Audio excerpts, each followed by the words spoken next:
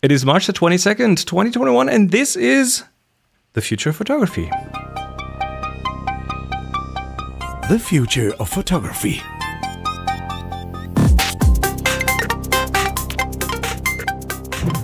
And the whole team is back with part 2 of our workflow series. Yay! Yay! I initially when we thought about doing this, I was like, yeah, that might be boring. But it turned out to be anything but boring. So here's the second part because we didn't finish it. There was too much stuff going on. Someone took up all the time. How's everyone doing today? Yeah, pretty good. It's been a nice spring day here today, actually. It's nice, Monday, nice then. mild, get out in the sunshine a bit. Yeah. So we're good here. Vaccination heaven. Not quite the same here in Central Europe. So we're here. We are still fighting to get stuff delivered. Whatever, it's going to happen in time. We killed more people here, though. I'm not sure we should bother about Swings and roundabouts. Yeah, it's not a competition. No, not really. No. So anyway, we have workflows to talk about, and we are going to do that. Starting with whom? Who wants to get started? Well, I think Emer should go. Yeah, me too. So Emer, you uploaded a few photos to go along with your workflows. Okay, so I uploaded 3 photos because I suppose 3 different ways I would maybe approach things. So if you want to start with the flower one there, which is probably everyone's favorite kind of an edit, which is no edit. So that one was straight out of the camera with halide on a slow shutter, and I'm just moving it around. So I was really, really, really happy with the way this came out. Like, why would you want to do anything to that now? You wouldn't, which doesn't happen to me very often, I have to say. Did you do a straight output from the phone? Yeah, I did. So you didn't take it into. I actually posted it. I posted it the other day on Instagram, and I did edit it a tiny little bit. Well, I more cropped it really than anything, and I brightened it up a teeny weeny bit. But, so that is part of the workflow. I do like it in its original. It is. No, make because sure to this capture the one I'm everything choosing to show you now is the one that I'm choosing to show you is the raw one, just because I was just so happy with the way that came out. It looks like something's been done to it, but honestly, it hasn't. But I did take about 50 photographs to get that one. I like how it's very it's abstract, but at the same time you still have a very good idea what it is and even a bit of an idea of the process. Have you tried? Yeah, and I even like flopping it around. That green in the corner. Have you tried? It doesn't look right. It doesn't look right. I tried it every which way. Let me try here. It looks wrong. Can I turn this? No, I feel it looks wrong. Wrong. Yeah, I sometimes do this with these kind of photos. I try them in different orientations, and there's always one that works better than the others. Yeah, I think it's because of the way I was probably pulling the camera. You know, it's just that's the way I was pulling the camera, so it works that way. But if you turn it upside down, it looks like, I don't know, it looks wrong. So for the audio only, we're looking at an abstraction of a flower that looks like we are moving into it or away from it at speed. So it's very abstracted. It's like a color field painting. It's like actually there's horizontal and vertical movement in it, which I kind of like, especially there at the bottom, at the center of the flower. I particularly like that bit actually. And as I was talking about previously, if I was to take maybe a detail from this, I'd take that section and try and do something with that. And in terms of slow shutters, which is further the work, a topic for another day, I think, and the uses of ND to provide the correct exposure for slow shutters. Don't you find that on your camera it would be so easy for us to, or for Apple or Samsung, whoever, to put in ND filters, just 1, 2, 3 electronically. Oh, you mean a little hardware ND filter that flips into in front of the lens? No. That would be amazing. That would be. I think very Olympus steampunk. have electronic ND filters now, don't there, they? In there are one cameras, or two of their cameras. Certainly, we find that in film cameras or in digital capture cameras. Often now they have NDs that you can dial in electronically. Actually, when I had the Fuji X100, which I had the original one of many years ago, that had a built-in 3-stop ND filter as well. You could just click it into place. It was great. I think there's not much space in a smartphone to put a proper real ND filter in. An AI. No. Yeah, but it's something. Yeah, no. It's not the same, but nothing in those phone cameras are the same. They're all emulations. When it comes to ND filters, I'm a probably purist. do the job. You only use good glass. Yes. Yes. Okay. So that's number one, anyway, which is, on. I think, everyone's favorite kind of edit. The second, if you go to the one on the left, then the kind of landscapey one with the tree in it. Yeah. So what's the workflow on this one? My classic pretty picture. Halide again. Just took down the exposure a bit at the start to kind of bring out some of the sky a bit, and then I kind of tend to hover over and back. I suppose it's kind of intuitive or something. I don't really think too much about it. I'll always start in Snapseed, like I said last week. So that was where it would have started. Well, that was where it would have started out, and then I fixed the exposure a bit in there. Then I take it went into mixtures, and I played about with it in there because I like the control that you can have in there as well with textures, but very, very subtle textures. So there's a few of those on there, but you can't really see them. And then back into Snapseed again. I think I flip-flopped over a few times between bows. And then there's a little crop at the very end just to take the very wide look off it. So... yeah, that's number two. Can I ask you, when you... Yeah. Snapseed, what do you use in Snapseed? Well, since I've started using the halide, obviously the first place it pulls in that you can play with your exposure in there, and usually the contrast in there as well a little bit. I kind of sometimes like a lot of contrast in them. Then I will take it into the tune image and I'll mess about with it in there. I like to play around with the details, so I'll try and pull out the details, but by degrees, if you know what I mean. So not all in the one movement, if that makes any sense.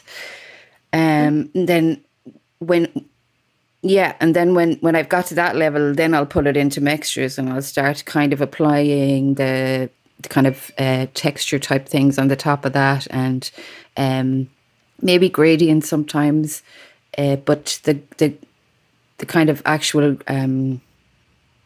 what are they called? I don't even know the kind of textures, the grungy filters. I use those a lot, and there's vintage gradients in there. They're quite nice, and also because you can do the different modes, the color dodge and burn. It's hard on the phone to get down to it's all or nothing kind of. It's a bit like that, but if you kind of hit it at the right, sometimes you just find that thing. But then I find sometimes if I've worked it a bit in mixtures, I take it back into Snapseed for the very final tweak about with it. So I might go back into tune image in there again. I might maybe fade it back a little bit sometimes, even when I'm posting it on Instagram. Then I might. Well, I heard somebody say that even its algorithm likes if you apply an Instagram filter to it. So obviously some of them are a bit they clunky, reward you and, by giving you a better, so if you leave it down to if you put it on but you just leave it at like 1%, it still reads that it's there, and it doesn't really affect your picture. So I do that a bit as well. I have a question for you, because this is a big process that you've got here. Yeah, I read that somewhere. And I've done it ever since. So, yeah. This is a big process you've got going on here, email. So my question, or my brain is thinking, well, how do you decide? What is it that drives you to choose the changes that you make? Well, I know in this particular one, there's a red iron bridge in the distance there. I'm way too far away from it. And even with all my twiddling about, you can only just about see it. Now, that looks absolutely gorgeous there. But the closer I got to the actual bridge, it's really littered, unfortunately. So it just, the whole look was gone. So obviously I couldn't get any closer to the bridge without capturing the litter. So yeah, it really does. It really does. That was actually at the back of the doctor's surgery. I had my daughter at the doctor on Friday. So that was a completely random. I'm not down there very often, but it's very close to my home place. So I live quite near the river, but this isn't the main river. This is like a back river that's you can't see because it's all hidden. So unless you go down the back of this, all these houses down this lane, you never really see the back river. And often you can be lucky enough to find a whole bunch of swans down there. We didn't, unfortunately, the other day, but yeah. So where that, you can see a steeple in the distance there of a church, and literally that's my home place. So yeah, I thought it was just a lovely angle. Obviously the yellow daffodils caught my attention, and the curve of the fence. And I really love that hill, the way it, like, if you look at any of my pictures, that hill is in it quite a bit. So yeah, it's just, and then it just, when it feels right, then it's finished. You know? Yeah, that for me is sometimes something I struggle with. It's like when to stop. It's like, sometimes I totally over egg the pudding.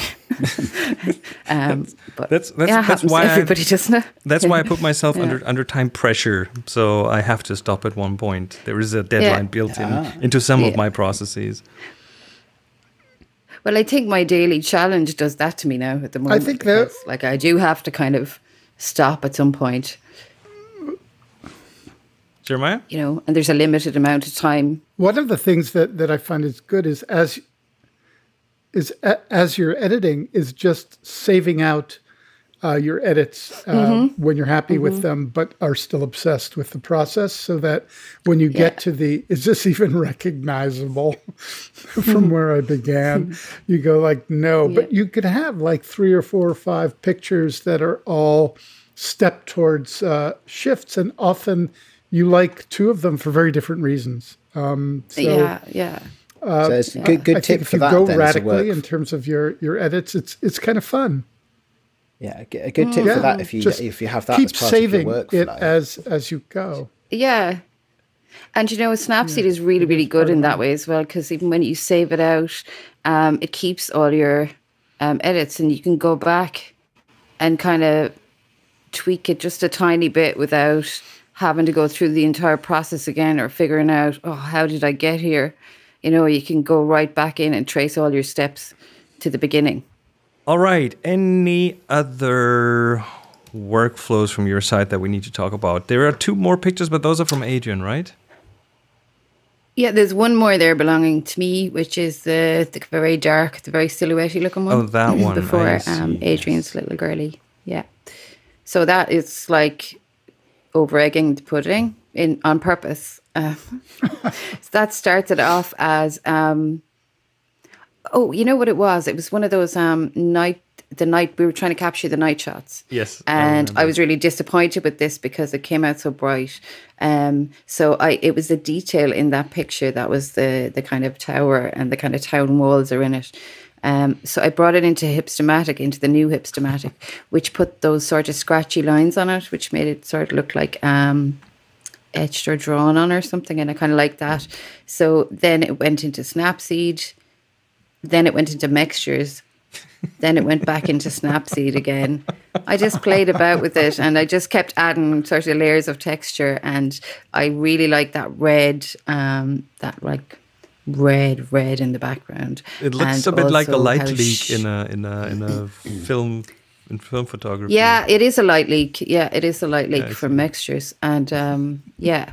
Emer, But I'm just layer it up. I'm going to say you are such a good candidate for Photoshop or Lightroom or Luminar. Yeah, You're a very good candidate for it, because some of your instincts will be very welcome in those kind of, I want to say, closed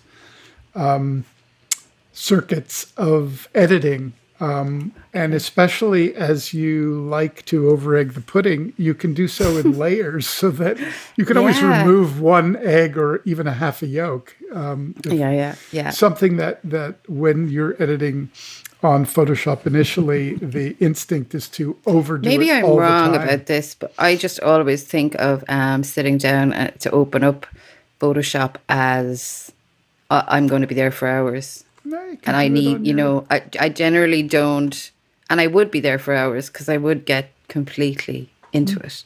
But I just don't have that kind of time right now. Well, that's a different story. I tend to avoid it for those reasons, probably, because I know I'll get sucked in. I'm kind of with you there, Ema, because sometimes I think, I want to do some stuff, but, it feels such overkill sometimes, and sometimes I just don't want to sit at a desk in front of a computer. I want to sit because you're on doing a sofa, so much of it already, and just sketch stuff on my iPad. Do my edits on an iPad or on a phone or something like that. So I do have quite a lot of inertia when it comes to using high-powered editing tools. And I think as that's well, why I love probably the deadlines. whole, that's why I love deadlines.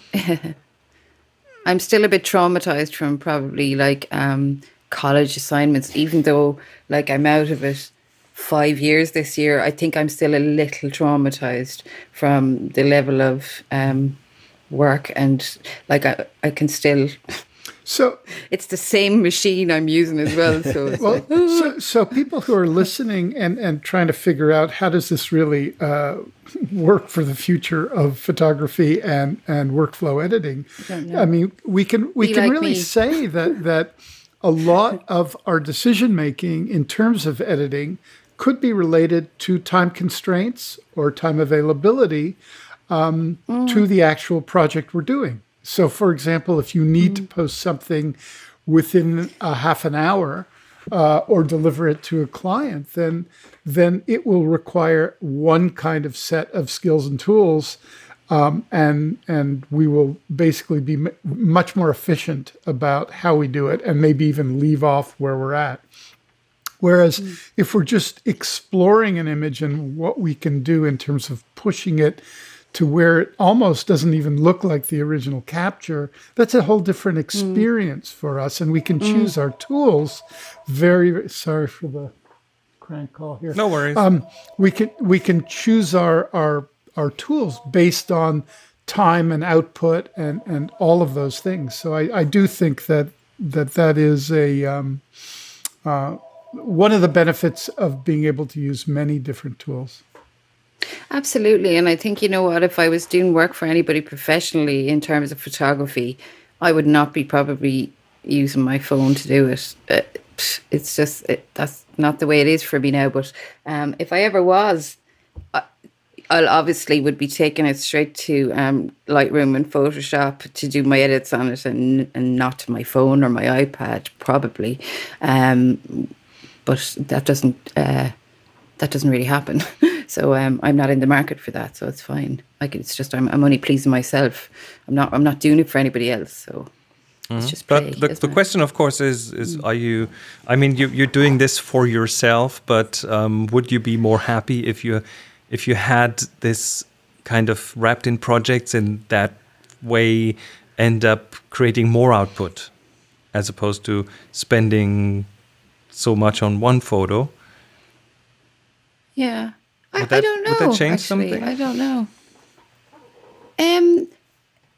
Well, definitely if I was, if my work was sort of more geared toward, I'm still trying to figure out a way, because I do like, I suppose I'm kind of prolific in my amateurism, and I know there's something to it all, but and like, what does it become? I don't know, but sure, all the time in the world to find out. So, but Chris brings up a very good point. When you're editing a movie, for example, generally you will have a release schedule, and that's a hard always date working against a very tough timeline. Yeah, and so your end date for editing is on your date that you must deliver it, and there is no generally backing off of that, and so a lot of your decision making and how it turns out is based on the calendar, because you could.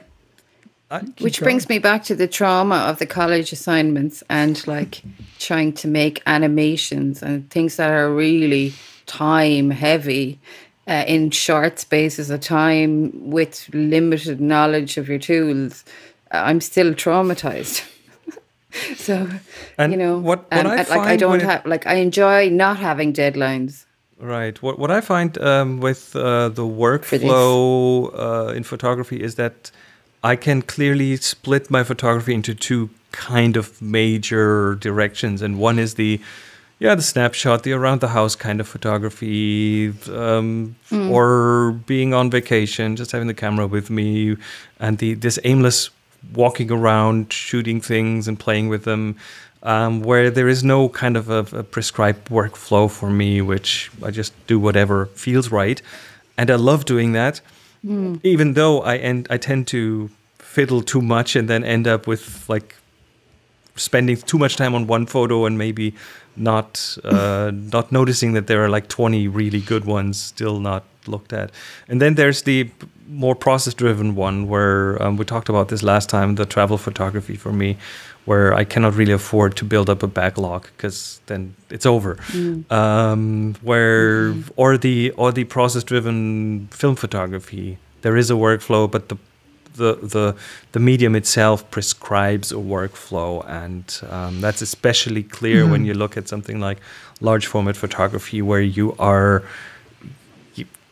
cannot afford mistakes, because with half of the mistakes that you can make, you will just not have a photo at the end. So It's very easy to completely mess it up. So there's a workflow built into that, or being on a deadline, as in having a project, a book, something, an article working on, and where I have a very clear vision, what I need. I know exactly what I need and what it's going to look like, and what background and what lighting and what aesthetic the photo has to have, and I work towards that. And there's a deadline, and during getting off my bum doing it is tough, but then once it's rolling, once it's going, then I end up having fun doing it, and of course the end result is wonderful, but well, at least is usually what I want to get out. But it's a very limited scope. But this is kind of the two main directions. One is the Adrian, I think is your workflow based on your resistance to sitting in front of a computer, because that's what you're doing so much during the day, so that your choice of tools is basically to get out from under that. There could well be a grain of truth in that. I hadn't really thought about it in those terms, but certainly that could be part of it. I think for me, I'm just incredibly lazy, and so I like to have as little friction in these processes as possible. So that's because I've been, and as I've spoken about before, I did get to a point where there was way too much friction. I owned too many cameras and couldn't decide what to do, and things like that. And so, the last couple of years for me has been a process of trying to reduce the friction to as close to zero as possible. Take out the what's it called? The analysis paralysis.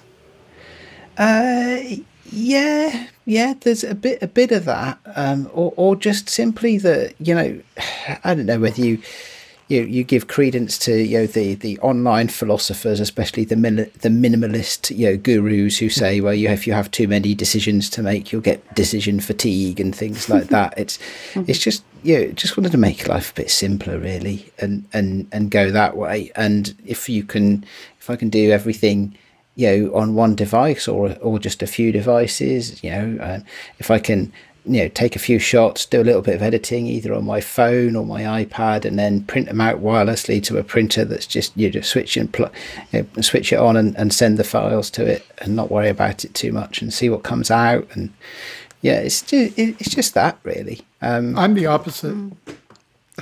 Yeah, and it's a really interesting. You don't say. For me, if it's too easy, if there's no friction, I feel I'm not pushing the boundaries personally and technically and aesthetically. I like there to be friction because I like to move through it, and I like to often discover things that are very different than I thought I would discover by pushing through. See, the difference between you and I, Jeremiah, is that you have talent, right? So your talent can carry you through the friction. Talent is just keep banging your head against the wall. I think the friction can be can help reveal things that you wouldn't any other way. Yeah, is what I'm saying. The pain helps. Yes, I think it does. Oh, sometimes. Yeah, I mean, we'll talk about printing in another session, but my printer died, and this is a big deal for me because it's not like, I just get another printer. This is a printer, as you know, I use piezography. It has to be converted. I need an outboard processing card that I have to adapt, and I have to basically open up the printer and readjust it and it's a deal. But in so doing, I learn more and more and more about the micro decisions of manipulating images, because the printer that I want is no longer manufactured. I have to get an older version that works, but again, the process itself helps me understand in a much deeper way what I'm up against in terms of realizing whatever intention I start out with. So I like friction. All right. So, Emer, quick check on time with you. You have a bit of a deadline today. I do, but we need to get you Adrian's pictures. Yes, we do. So, Adrian, yours. Your photos are, let me bring them up. Here we go. You have two pictures up here. I have, but they're the same story fits both of them, actually. So these are two photos. In this case, one of my daughter that you're showing now, and the next one is of my son. And these are my sci-fi themed portraits. Oh. Right, so this is a rare instance where I had an idea ahead of time, and I thought, you know what I'm going to do? I'm going to make some sci-fi themed portraits of the kids and see if they think those are fun. And so the workflow elements of that really were related to having a theme in mind, and I was going with the whole sort of lens flare and kind of approach. So what you have here are two base photographs, both, I believe, taken on a phone. Don't ask me which one, because I don't know. And then processed processed slightly differently. So both of them, I suspect, will have gone through Snapseed first, but one with a heavier touch. So the one you're showing here of my son, this was pretty much almost straight out of camera, apart from the lens flare is added later. Apart from the flare. Yeah. I'd love to see the original. So with the original, what happened? The story behind this image is that I was just chatting to him one evening. It happened where that flare is coming from. There's actually a window there in the real world, and the light in his eye that is kind of lighting up the white of his eyes. Okay. That was real. That was just there, and I spotted it. When you spot a light and it catches you, and you think, "Wow, that's a really great light." I was just like, "Hold still, boy! Yeah, I'm gonna take a photograph." Don't move. don't move. Yeah, don't move. Yeah, exactly that. And that then became the sci-fi themed, the base shot. And I tried to add in a synthetic flare that was motivated by the light that was in the shot already. And just to give it that whole kind of, just a sort of, J.J. Abrams kind of a look, if you like. But and then the one of Ellie, the other photograph, that was different. That was more deliberate, taken outdoors, trying to find something behind. I asked her to give me a moody look, which is not difficult for her, and she's quite good at them. And this one's had a bit more treatment in Snapseed, and especially with a white balance gradient. So you'll notice that it's very warm on one side of the image and quite cool and blue on the other side of the image, even on her face. And so what I've done there is I've painted in a white balance adjustment with a mask to provide that colour switch, which is a trick I use occasionally when I want to play with the balance of colours across an image. And then I was able to put in, again, in the real world, the sun was reasonably in the same direction as the flare that I've added. So the flare that I've added fits with the way the light falls across her face. And that's it, Reese. You saying sci-fi themed? Congratulations, because for me, you have completely hit that goal.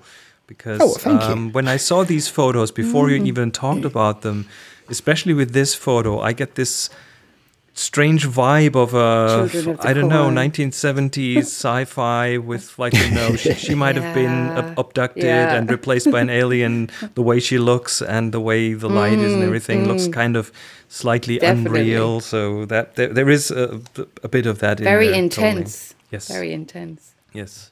Well, thank you very much. Yeah, I think it's a beautiful, actually. They're very beautiful image. Comfortable, aren't they? Yeah. So if you had a spaceship instead of the soccer net in the back. Maybe it is a spaceship. It's just very well disguised, That's it. Yes, there's a soccer net there in the back. You can't see in the background of the cricket nets, and then just outside the camera shot is the local pub. So that often, as ever with composition, it's what you exclude rather than what you include that's important, isn't it? Yeah. Very cool. They're great. So thank you. I think that's. Sorry, go ahead, Jeremiah. I was just going to say, as a summation, do we want our workflows to be effortless, or do we want our workflows to involve steps that improve our ability to control what output we have, or both? I definitely go with the latter. It doesn't have to be effortless, despite what I said a few minutes ago. But do you know what? I think we are lucky to live in a time when so many, such powerful and so diverse tools are available to us so easily and so inexpensively. I mean, the fact that you can pick and choose an image making workflow depending upon what idea you have in your head is just awesome. It is. Hold up the awesome card, Jeremiah. Come on, you've got the Zoom cards. Hold up the air. There we go. Awesome.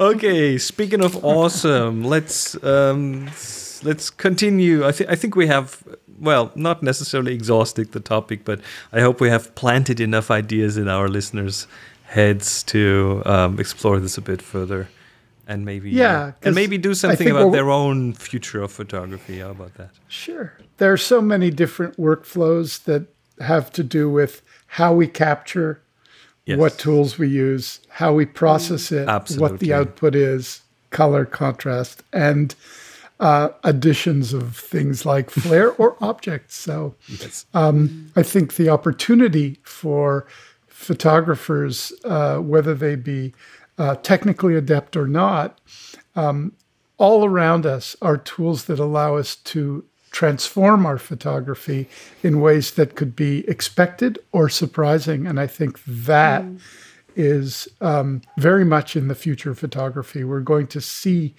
editing tools that give us the feeling of being more in control.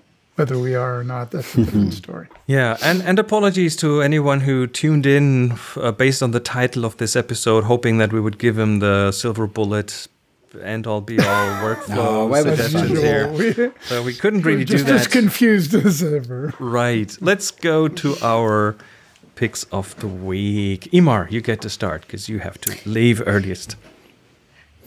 Okay, cool. My pick of the week is this photographer, Dara McGrath. This project was called Project Clean Sweep, and it's going to be our first at South Tip Art Centre exhibition of the year for April, which is a bit late, as everyone might recognise.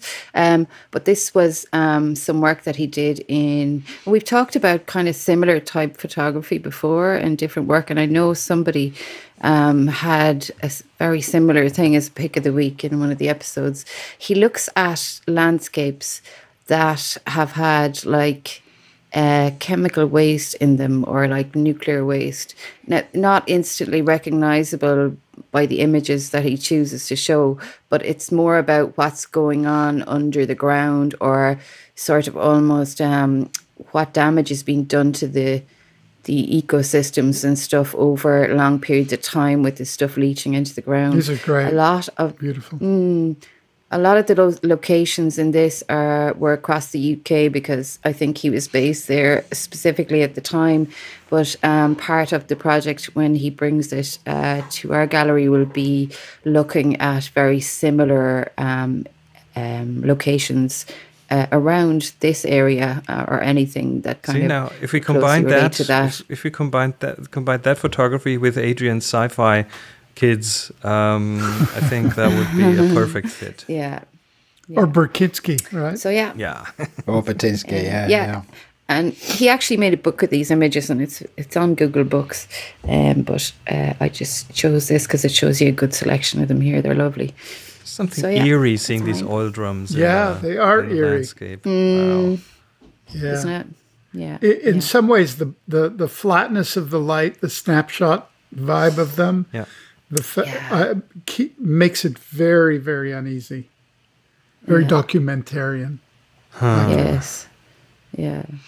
It's also, he's trying to raise awareness as well in a lot of it. So, like anywhere that he goes and shows these works, usually causes a little bit of debate in the area and gives people a chance to maybe address some of the problems that are going on in local communities on a lesser level, I suppose, but nonetheless important. Yeah. Okay, Adrian, how about yours? Well, I have to give you the credit for my pick of the week, Chris, because it was you that, although this is a YouTube channel that I subscribe to as well, you spotted it and shared the link before I got to it. I don't know if it's too much of a tenuous stretch to include how you sell and the business of images in our workflow discussion. But this is the current topic du jour of the non-fungible token that we've spoken about a little bit, or at least joked about a little bit. This is a video on a YouTube channel called Corridor Crew, where the artist Beeple is explaining his early engagement with NFTs and blockchain art. And if you recognize the name, of course, Beeple, since they made this video, had one of his pieces of art, a JPEG, I believe, a JPEG collage, sold for nearly $70 million. Made a bit of a splash there, yes. Made a bit of a splash. Now, that was not his first foray into the whole NFT and art sales. He'd already personally made about $3 million, and the 70 million one was a secondary sale, so he didn't get the 70 million, but he got 10% of that. So in the last 4 or 5 months, this guy has made $10 million. That's US dollars. That's not like some Mickey Mouse dollar. He made more than that, Adrian. That was Christie's sold that, and there was a commission through them. And I've been following his work for a long time. He's a brilliant artist, but he didn't really know what to do for Christie's, so he put all 5,000 works that he had done every day for years and years and years into a single JPEG. It was purchased by a very interesting guy who basically had started blockchain wallets and had made a lot of money in crypto. But he got the bulk of that money, believe it or not. Did he? Oh, I thought he was just on the... I thought because it was a secondary sale. No, it was a principal sale. It was a principal sale. Oh, sorry, my mistake. Okay, just so he will to him.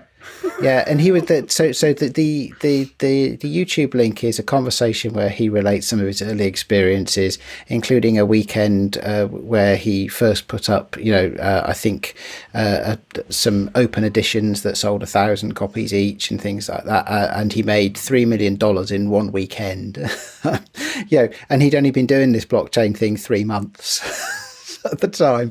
So but for those of you listening or watching who've heard a lot about this and are thinking what the hell's going on, which I confess I am as well, here is straight from the I was going to say straight from the horse's mouth, but he's the winner. He's just won the blockchain. He totally if there was he's won the blockchain, so nobody need bother anymore. He's talking about his own experience. Oh, we could mint one of these episodes and sell this for a lot and auction it off and then find out how much we're really worth, or maybe not. So that particular example, well, not that particular example, that particular idea is addressed in this video, and apparently and sadly, it depends entirely upon how much people are prepared to pay for it. And that's. The buyer determines the value, not the seller. Jeremiah, you brought us something beautiful. Talk about workflow. I thought I would stick to the theme. Here's an image, single image. Artist creates this beautiful, realistic landscape here. So this is his image. Gorgeous, impressionist landscape. And if we start to scroll down, we have an understanding of his personal workflow.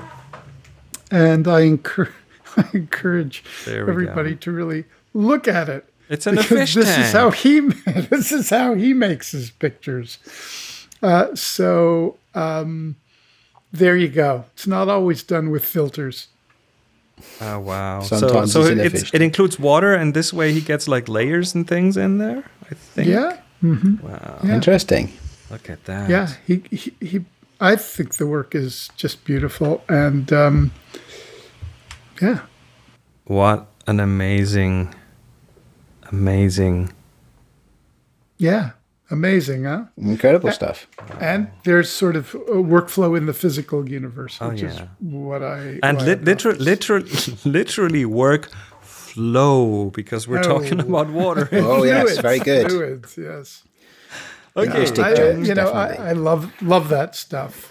In fact, just as an aside, when you go to our little TFOP website, there's a image that I did of Mount Fuji, which is done with a 3D printed model maker that I got from Mount Fuji and got to a maker, and then I photographed it in studio, made it impressionistic. Talk about a convoluted workflow right there. I could have gone to Japan to do it, but I just chose to do it here during the pandemic. All right. And Emer had to drop out, but we'll wrap this episode up with my pick of the week, which is a technical one again.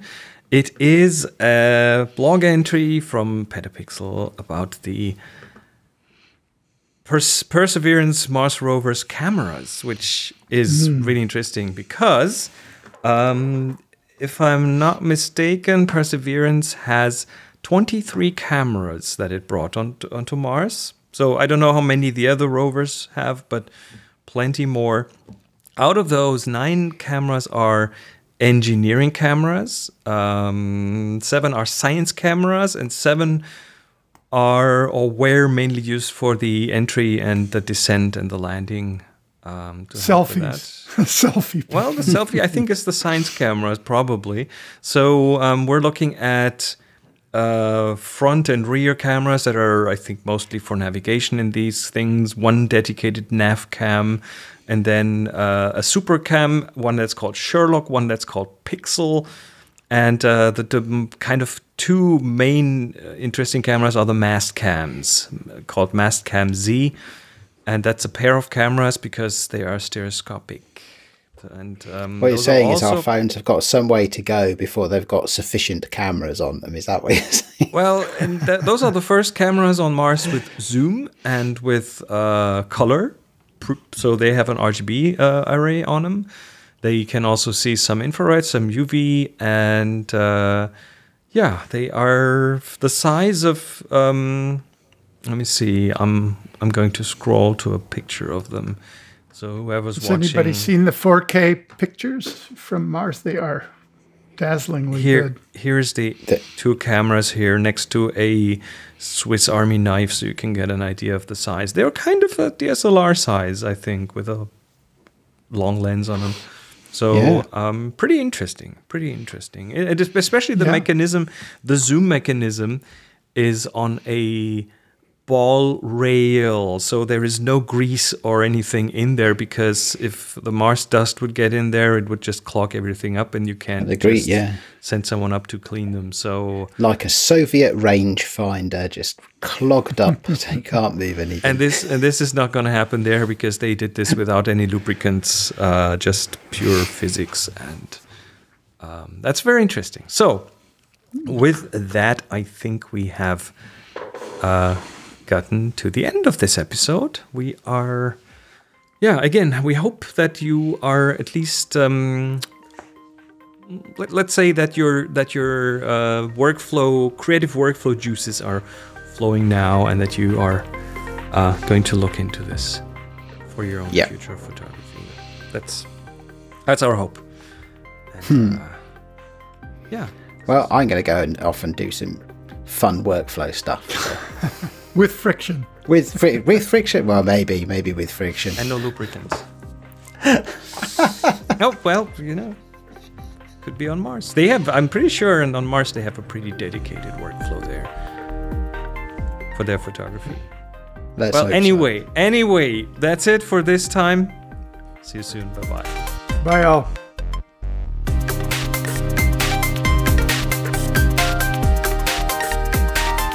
You've been listening to The Future of Photography.